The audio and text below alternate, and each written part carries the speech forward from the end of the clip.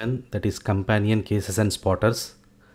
Today is a very special day for me. So this is first anniversary of our Rad Vision SNK YouTube channel. I thank all the subscribers, supporters, followers of my channel who have supported me since 1 year. I hope you will support the channel, subscribe and share with your friends and colleagues similarly in the coming years. So first case, you can see this is a child. You can see there is a fracture noted in the mid-diaphyseal region of the right femur with adjacent callus formation, and also there is fracture also noted in the metadiaphyseal region of the left femur with adjacent significant soft tissue swelling. And this child, there is a suspicious history of physical abuse. However, the bone density is normal and there is no remodeling of the bones. So this is the first case. We'll try to see the other companion case and then we'll come to the diagnosis of both the cases. This is the other case where you can see there is typical bowing deformity of bilateral femurs. There is even fracture and even there are even significant growth arrest lines. There is significant osteopenia and bowing deformities of the visualized bones. So this is a companion case. So this case, typically this is a case of battered baby syndrome, and this one is nothing but osteogenesis imperfecta. So most commonly we will confuse between battered baby syndrome and osteogenesis imperfecta. So we'll try to see the points which favor battered baby syndrome over osteogenesis imperfecta. So these are all the points which favor battered baby syndrome over osteogenesis imperfecta. Remember, metaphyseal corner fractures or bucket handle fractures, posterior rib fractures, that is posterior ends of the ribs are fractured, and even costochondral junction injuries are more common in case of battered baby syndrome. Non-parietal bone fracture or multiple skull bone fractures, diastatic fractures or depressed fractures, scapular, sternal and outer ventral of the clavicle fractures are more common in battered baby syndrome. And there will be no family history of osteogenesis imperfecta, no history of severe osteopenia, no evidence of bowing deformities or remodeling of bones or vermian bones seen in battered baby syndrome.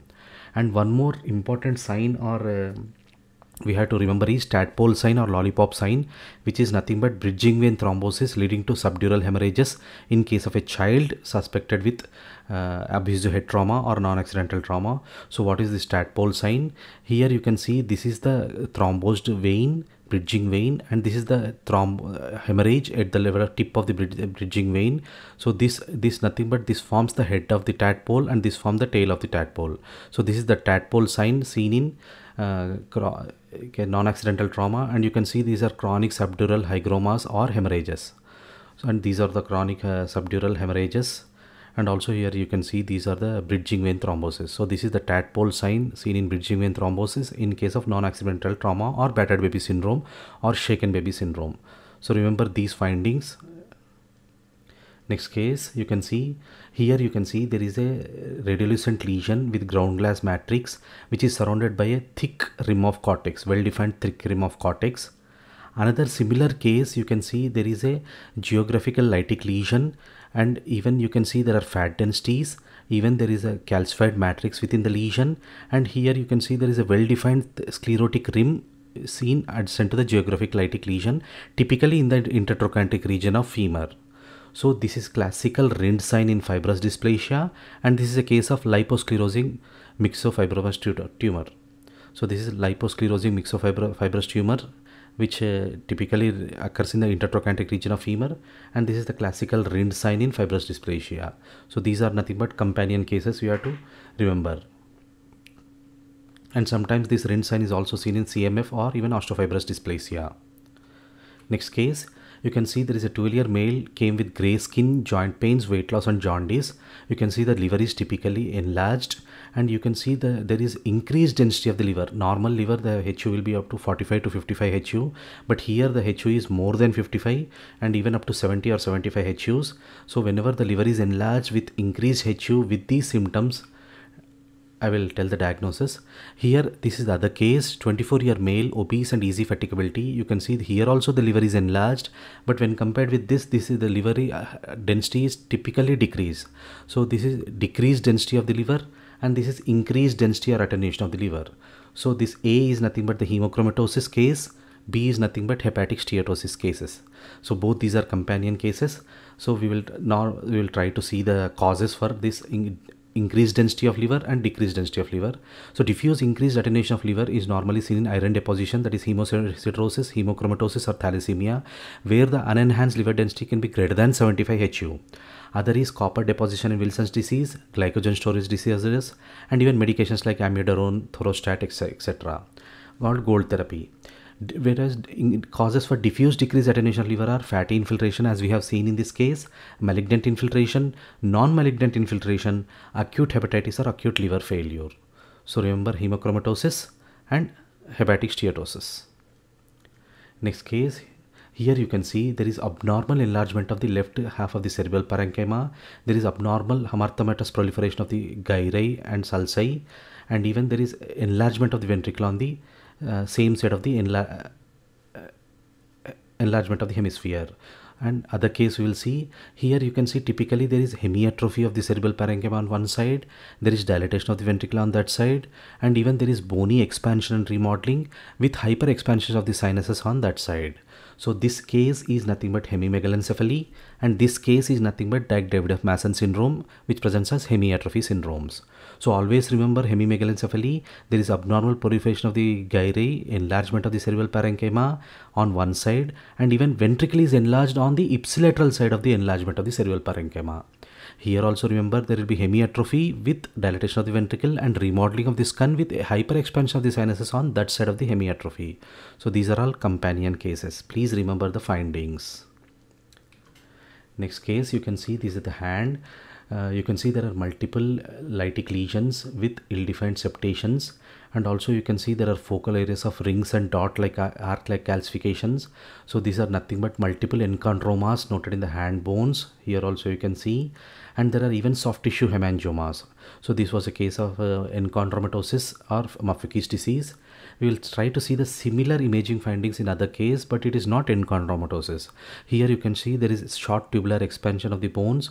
There is typical lace-like or honeycomb pattern of bony trabeculations noted within the lesion. There is even expansion of the medullary cavity, even remodeling is there. Here also there is lace-like pattern or honeycomb pattern noted in the even in the short tubular bones. So this is a case of enchondromatosis, typically along with Maffucci syndrome, and here this is even there is a soft tissue swelling. So this is a case of sarcoidosis. So in sarcoidosis, remember this lace-like pattern or honeycomb pattern in the short tubular bones. Next, even remember this is the enchondroma case, and here we can see other case where you can see there is a larger lesion. There are multiple rings and dots of calcifications. There is even endosteal scalloping with cortical breach. So this favors chondrosarcoma over enchondroma. So what are the points which favor chondrosarcoma or enchondroma?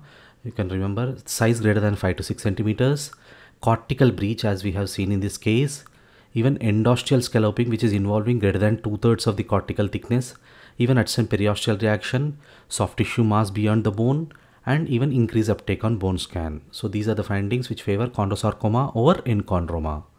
Other differentials of enchondroma can be spina ventosa, even thalassemia, where you can see there are diffuse expansion remodeling of the all short tubular bones of the hands, thalassemia or hemolytic anemias, and this is enchondromatosis. So these are all the differentials.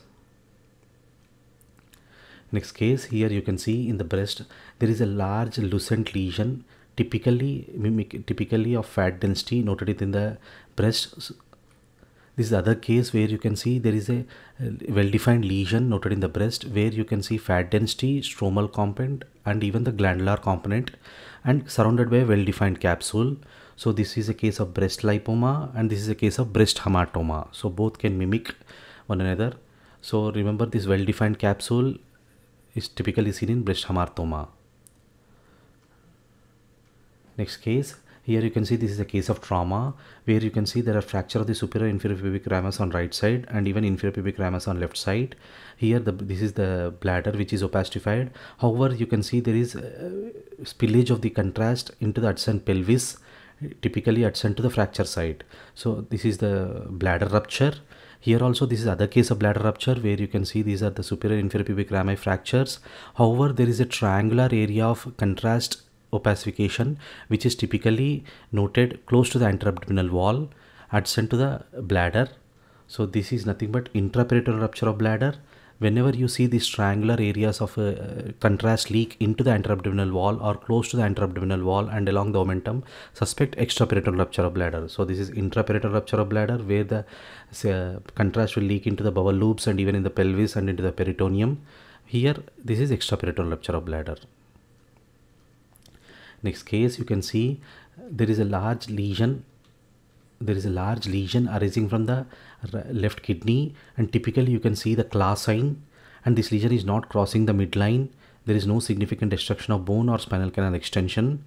Here there is other lesion which is typically seen in the right hypochondrium and even extending into the right perineal area.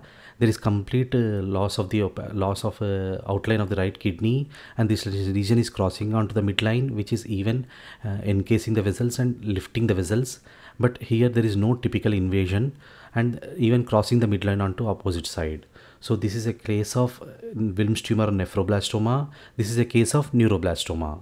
So both form companion cases. Next case, you can see there is a prominent dilatation of the posterior suprachiasmatic space, which is causing impinging over the spinal cord with even cord edema at that level. So, and typically this posterior CSS space is typically mimicking the scalpel sign, and however the ventral CSS space is maintained. Other case, you can see clearly there is a C-shaped indentation over the posterior sac, which is causing compression over the spinal cord with minimal cord edema. However, the ventral CSS space is effaced. So this is a case of scalpel sign in dorsal arachnoid web. Here this is nothing but C-shaped indentation seen in spinal cord herniation. So these are the differentiating points. These are the scalpel sign, and also the ventral CSS space is preserved in case of dorsal arachnoid web, whereas if there is a C-shaped indentation over the spinal cord with effacement of the ventral CSS space, remember spinal cord herniation. Even sometimes CT myelography, 3D cyst sequence and Fiesta sequence helps in differentiating along with the routine conventional sequences. Thanks to all my subscribers, well-wishers, supporters and students for successfully completing 1 year of RadVision SNK. Please subscribe, like, comment and share, and support my channel in the coming years. Thank you all.